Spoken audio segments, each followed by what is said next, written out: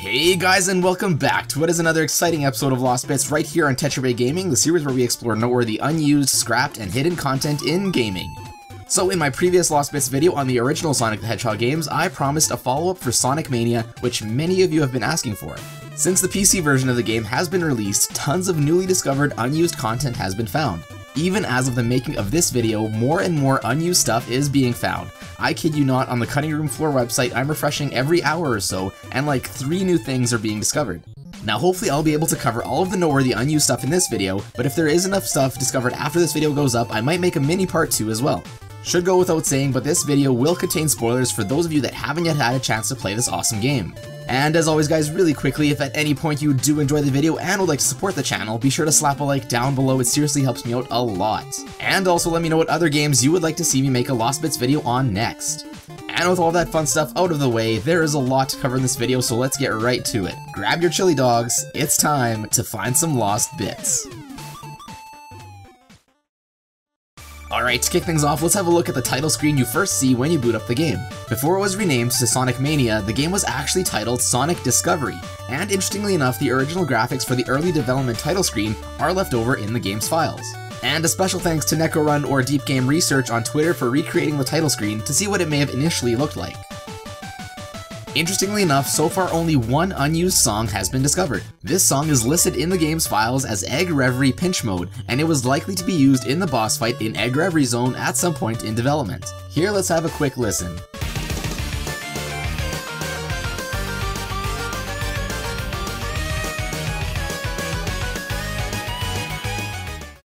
Now let's have a look at the many sprites, graphics, and tiles that were scrapped from the final game, but are still found in the game's files. First up, found amongst other text in one of the files, is the unused text saying Hyper. This was likely going to be used to spell out that you can now play as Hyper Sonic, or maybe even a hyper version of Tails and Knuckles. As some of you might know, this is the highest level transformation that Sonic has ever reached. Although it seems the feature was canned, it would have been really cool to see it in the final game.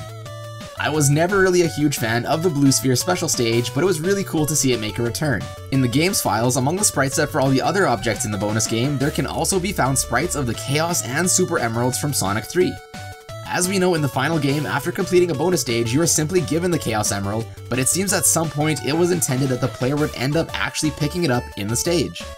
Similarly, although the Super Emeralds are seen inactive and cracked in the Knuckles exclusive Lava Reef Zone boss fight, it is also possible that at some point Knuckles would also have to collect the Super Emeralds from the bonus stage. And speaking of the Super Emeralds, an uncracked animation of the Super Emeralds can be found in the game's files, suggesting that maybe at some point they might have played a larger role in either the boss fight or in the whole game in general. Also for the special stage, there exists a weird unused message stating "Time to escape." You don't really have to escape the special stage in the final game, so maybe at one point in development the special stage had a completely different objective. Next up are 2 unused sprite sets left in the game's files from Sonic 1's Scrap Brain Zone and Sonic 2's Hidden Palace Zone. Now it's unclear whether these are just leftovers from the original games or if they were going to be used as placeholders for eventual remakes of the levels to be used in the final game. My guess is that they at one point considered to remake these zones, but eventually had to reduce their list to a certain number, and these zones were decided not to be included. On that same note, there is another huge sprite set with various other miscellaneous sprites from the mobile ports of Sonic 1, 2, and the failed Sonic 3 port. As you can see, this includes various obstacles, enemies, and more. Now according to Christian Whitehead, one of the game's main developers, apparently a blueprint zone initially existed very early in the game's development. This zone initially contained many of the sprites ported over from the mobile remasters from a few years ago in order to test some of their dev tools, and they said they just simply forgot to delete these sprite sheets in general. If you've played the game already and have gotten to the second level, you probably saw the cool intro animation at the beginning of Chemical Plant Zone where a drop of some weird purple chemical drops on your character's head. You might also have noticed that Tails' animation wasn't nearly as special or interesting as Sonic's or Knuckles, and he pretty much just looks upward. Well, it turns out that a full scrapped animation can be found in the game's files where Tails reacts to the drop, then proceeds to dry himself off using his tails. And there's actually another cut animation in the game. By editing the RAM for the game, Sonic says, "I'm out of here," and then just pieces off screen. Yeah, just like that, causing an instant game over. This is apparently a throwback to Sonic CD and was seen in the pre-release demos of this game, but the developers decided to disable it in the final release. If you've played Sonic Mania, you'll know that each zone only contains 2 acts each. Now this is actually only mostly true, as in the game's files, the boss area in Lava Reef Zone, although using Act 2 graphics, is referenced in the game as Act 3. And sprites for an Act 3 title card can also be found in the game's files, meaning that either this boss fight was meant to originally be shown as Act 3, or possibly other zones initially had a 3rd act as well. It appears that there was a boss that was scrapped from Studiopolis Zone in the game as well. This boss looks fairly similar to Gapsule from Sonic and Knuckles. Judging from these sprites here, it seems that the boss fight would employ some sort of rock, paper, scissors mechanic in order to defeat the boss. Also cut from the Studiopolis Zone is some sort of matchmaking roulette game referred to in the code as Love Tester. I'm not entirely sure what it was supposed to do, but it looks like depending on which character you're playing as, if the game landed on Amy, you would win, and if you landed on Dr. Robotnik, you would lose and a broken heart would be displayed. The Press Garden Zone also has quite a few unused objects. First of all, there is this unused bouncing stack of newspapers, as well as these high-speed spinning rollers. Then most notably, there are these scrapped printing machines labeled Sega SP500, which is apparently supposed to be an homage to the classic Sega home console, the SG-1000. Again, not entirely sure how or what these machines would do, but it looks like you would have to fill some sort of jars with either cyan, magenta, or yellow ink, or a combination of the colors for some unknown reason. Next up, in the game's files, you can find the sprite set for the star constellations in Stardust Speedway. Among the Sonic, Harp, and Spartan Helmet constellations, there are 2 unused constellations of the stereotypical happy and sad masks. And as usual, it is unclear why these masks were scrapped, but my only guess is that they look kind of creepy. And the last noteworthy unused sprite is what appears to be a Sega Genesis with a 32X attachment emitting some sort of beam of light. Its original purpose remains a mystery, but this was probably supposed to be just a background aesthetic for some stage that went unused. Okay, now we have one of the most bizarre hidden Easter eggs in a game that I have ever seen. I honestly seriously refused to believe this was real until I tried it out for myself. In Act 1 of Hydro City Zone, by grabbing onto a chain and inputting left, left, left, right, right, right, up, up, up, which is the level select code from Sonic 3 and Knuckles, a ring sound will play, and then from that point, whenever a speed booster is used in the zone, a sound clip of ya boy Video Game Donkey will play instead of the normal sound for the remainder of the zone. I still have a really hard time believing that this is a real thing. Another neat thing that was discovered is that if you fiddle around in the game settings initialization on the PC version, you can access a secret developer menu in the game by pressing escape. This menu gives you access to various new things, such as a stage select where you can start any level in the game, as well as access to play any of the in-game cutscenes or endings. Additionally, after activating this developer menu, when in-game you can also speed up the game by holding backspace, which can be really helpful if you want to skip through a cutscene or a level quickly. Alright guys, it's time again to enter debug mode. If you've seen my last Sonic Lost Bits video, you would need no introduction, but if not, don't worry. In short, the debug mode is a feature that has been in numerous 2D Sonic games, which lets you move the game's camera around, in addition to cycling through various sprites which appear in the stage you're playing on, which can then be placed pretty much anywhere you want. Like I said last time, basically turning the game into Sonic Maker. Debug mode also lets us see some things we aren't supposed to normally see, and it also reveals some more unused objects. Now I probably won't find everything, so if you have this game, I highly recommend you try debug mode for yourself. It's a ton of fun, and hey, who knows, maybe you'll find something new yourself. Anyways, let's start off by first exploring Green Hill Zone. The first act of Green Hill Zone is basically a remake of the original from Sonic 1, but in this game's debug mode we can place many of the objects that didn't quite work in the original, like the giant bonus game rings, these unused spheres, all of the item boxes, and even the original version of Splats the Bunny, who was scrapped in the original game. So by now you might already have a few questions. Why is the ground sometimes red, white, or yellow? What does AL, AH, and BL mean? What about S? From what I've gathered, AL stands for Action Layer, while BL stands for Background Layer. These basically control which layer Sonic will move to. These are typically seen at loops or areas where you fall behind walls throughout the game. Basically, when you move from AL to BL, Sonic will move to the background layer and will appear behind the action layer of sprites, as seen here. I couldn't find what AH stands for, but my best guess would be Action Hazard, as the AHs are typically seen encircling platforms or ground that crumbles when stepped on. The S circles stand for Spin, as they are areas that will automatically change your character into a spin move. These S circles are actually also one of the things that you can scroll through in the debug mode, but they are unable to be placed as far as I know. Instead, when selected, by pressing a button, all of the areas in the game that have collision properties will be shown in either white, red, or yellow. Here, yellow means tiles that are solid on just the top, red are tiles that are solid from the bottom and from the sides, and white tiles are solid from each side. This is a really neat little dev tool that pretty much anyone can access, and it gives us a little bit of insight into the game's development. But anyways, back to Green Hill Zone. Seems like the developers this time paid much more attention to detail than the original Sonic team, as now I wasn't able to find any floating spikes like I did in Sonic 1. Another weird thing that I noticed is that since Green Hill Zone has two different background images depending on whether you're in the above ground or underground segment, if you move the camera up or down where you normally don't go, the background image won't change. This results in the cave-like background up top or the above ground scenery underground. Sometimes the game will realize this error and instantly snap back to the intended background. Next, the awesome stage from Sonic 2, we have Chemical Plant Zone. Here, after winning against Dr. Robotnik and his Mean Bean machine, if the camera is moved below the minigame area, we can see Robotnik's death sprite left over and frozen in place. Also, this zone has an unused enemy that can be placed in with debug mode. This badnik skates around on a liquid surface and will stop to fire a nose-like projectile at your character once in a while.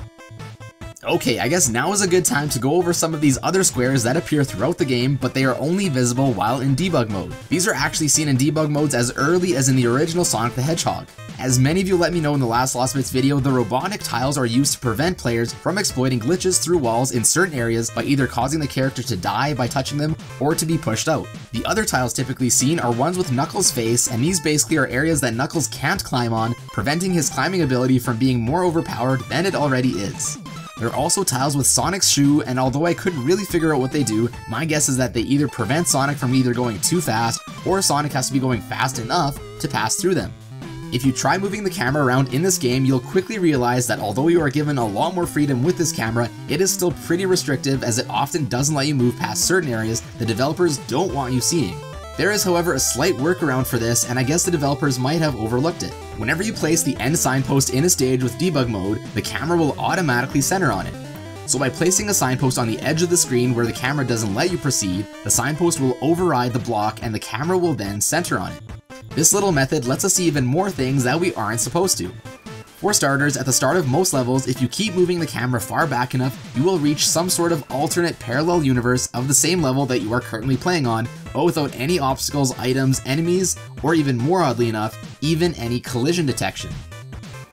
Next up, in my new favorite 2D Sonic stage, Studiopolis Zone, just like in Springyard Zone from the first game, I couldn't help but abuse the placement of these bumpers. Unfortunately, I wasn't able to find anything else that isn't normally seen in this zone, so let's move along. When moving the camera in Flying Battery Zone to an area that you haven't yet transitioned to, almost none of the sprites in the new area will load, and instead only you and all the enemies will be walking on nothing. As you can imagine, this can lead to some pretty broken looking environments. It seems that Flying Battery Zone is the only stage that happens to do this. Also, just like in Green Hill Zone, since this area uses more than one background image, you can similarly glitch the background from inside the airship to appear outside as well. I mean, are those clouds inside, or is Dr. Robotnik vaping up a storm these days? In the Press Garden Zone, shortly into the level, there is a large open space where the developers have spelt out the word hello backwards using the print tiles found throughout the level. Seeing as how you can't normally get into this area without debug mode, it is obvious the developers left this in as a little Easter egg for those exploring the stage to discover. Another neat thing that I found for this act is that the entire stage seems to loop if moving the camera along the Y-axis. But unlike the parallel universes that I mentioned before, it seems that everything gets looped here, including all of the objects that you place in debug mode. As you might already know, I really hate water levels, so thankfully debug mode again lets me skip most of the water parts in Hydro City Zone. One cool unseen thing that I found in this stage is that towards the end of the level, right after you see Dr. R swimming below, his sprite can already be seen hanging out and waiting for you to get into your vehicle. The second act boss fight was also pretty strange. It turns out that you can move outside the boundary and enter another sort of lane, and if you stay in this lane long enough, you will for some reason automatically be teleported inside a wall elsewhere. I'm thinking in order to create the illusion of being a continuous area until you defeat the boss, you get teleported to different segments of the map. But if you break the regular order, you will get teleported into weird places. For some strange reason, Mirage Saloon Zone lets you spawn a lot of the Act 1 bosses. I kind of wish other stages let you do this as well, as it would have led to some pretty weird outcomes. Also, towards the end of the first act, if we move the camera over the boss fight, we can see an unused little sandy area at the end of the stage. And even more interestingly, in the sky we can see preloaded sprites of Bark the polar bear, Fang the sniper, and Bean the dynamite. In the game, one of them is randomly chosen to cause the tornado to crash as a transition into Act 2, so these sprites are likely here just until one of them needs to be called to interact with the player. So I think I just discovered this myself while editing this video. Normally at the start of Act 1 in this zone, the Heavy Magician will knock Knuckles off of the tornado, but since I was playing as Knuckles in an area that you aren't supposed to play as Knuckles, Knuckles can't get bumped off the plane. So instead, for some reason, the word "got" will get bumped off instead. At the start of Lava Reef Zone, if we use the signpost exploit to move the camera back, we can uncover a large, unseen lava pool. And unlike previously mentioned, this isn't another parallel universe, and this lava does still hurt you, and it has collision detection. It is likely that this area might have played a role in the level at some point, but it was eventually decided to be excluded. Towards the end of Lava Reef's Act 2, if we take the camera over the boss fight area, we can find an unused area that appears unfinished with fragmented tiles. This is in fact the same area that was used in the battle between Knuckles and Sonic in the game Sonic and Knuckles. One of the developers has mentioned that the reason this is still here is because when recreating many of these zones for Sonic Mania, they would simply copy the original layouts first and then just edit them after. One of the main gimmicks in the Metallic Madness zone are these devices that allow you to bounce between the fore and background. While fooling around, I found that if you activate debug mode about halfway between the two destinations, you will be left with a smaller sprite of all the placeable items. Then after exiting debug mode, your character will also still remain in this smaller size. Unfortunately, although the character might appear smaller, his hitboxes remain the same as if he were normal sized. The only notable thing that I was able to find in the Titanic Monarch zone is that if you decide to use the signpost exploit at the end boss, you can move on and see Knuckles already in his getaway vehicle, and then you can watch as he gets barbecued. And lastly, in the final area, again by using the signpost exploit, you can move beyond the boss fight and you can see yet another unused area that includes a slope which is never normally seen either. Okay, just as I was about to publish this video, looks like some more cut stuff was found, so allow me to quickly just show it to you as well. Apparently there are several cut blue sphere bonus stages that were likely used for testing purposes. I'll quickly just show you their layout on screen.